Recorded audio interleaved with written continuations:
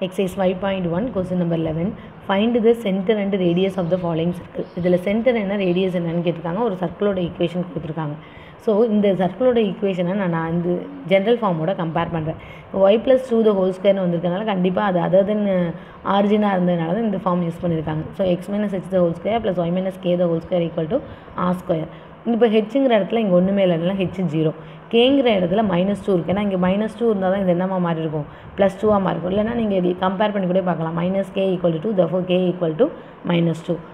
ஆறுங்கிற இடத்துல 0 இருக்குது. அப்போ சென்டர் வந்து h, k. அப்போ 0, -2, ரேடியஸ் வந்து 0. அப்போ இது கண்டிப்பாக ஒரு பாயிண்ட்டாக இருக்கும். நெக்ஸ்ட்டு சர்க்கிளோட ஈக்குவேஷன் கொடுத்துருக்காங்க. இதை வந்து இந்த மாதிரி ஃபார்மெட்டில் இருக்கிறதுனால கம்பேர் வித் இந்த general form x² + y² + 2gx + 2fy + c = 0ங்கிற ஃபார்மெட்டில் compare பண்ணுறேன். 2g வந்து 6னா g வந்து 3, 2f வந்து -4னா f வந்து -2, c = 4. இப்போ சென்டரோட ஃபார்முலா இங்கே எனக்கு என்ன, -g, -f. ஸோ -3, 2. ரேடியஸ்க்கு நான் ஆல்ரெடி ஒரு ஃபார்முலா சொல்லியிருக்கேன். r = √g² + f² - c. g ஸ்கொயர்னா 3 square, -3 +9 ஆகிடும். 2 ஸ்கொயர் 4, c-யோட வேல்யூ -4. இப்போ √9 இஸ் நத்திங் பட் 3. அப்போ சென்டர் வந்து இங்கே -3, 2, ரேடியஸ் வந்து 3. அடுத்தது இதுவும் வந்து அதே ஃபார்மெட்டில் தான் இருக்குது. இப்போ 2gங்கிற இடத்துல -1, g -1/2. 2fங்கிற இடத்துல 2f 1, cங்கிற இடத்துல -3. அப்போ சென்டர் வந்து -g, -f. அப்போ இது ப்ளஸ் ஆகிடும். 1/2, -1.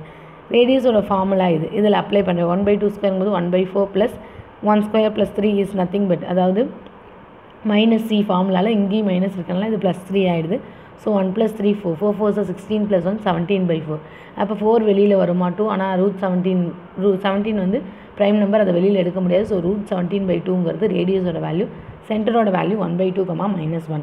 அதுக்கடுத்து ஃபோர்த் சப்டிவிஷன் இதே தாம்மா, நல்லா கவனிங்க. எப்பயுமே சர்க்கிளோட ஜென்ரல் ஃபார்மில் x² + y² + 2gx தான் இருக்கணும். இந்த மாதிரி கோஎஃபிஷியன்ஸ் இருக்கக்கூடாது.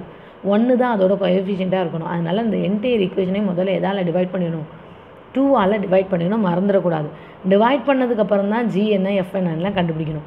அப்போ எல்லாத்தையும் 2ஆல் டிவைட் பண்ணும்போது இங்கே x² வந்துடும், இங்கே y² வந்துடும், இங்கே -3x ஆகிடும். இது +2y, இது +1 = 0. இப்போ 2g = -3னா g = -3/2. 2f = 2னா f = 1, c = 1. இப்போ நான் சென்டரோட ஃபார்முலா -g, -f போடும்போது 3/2, -1. இப்போ ரேடியஸோட ஃபார்முலா அப்ளை பண்ணும்போது 3/2 ஸ்கொயர் வந்து 9/4.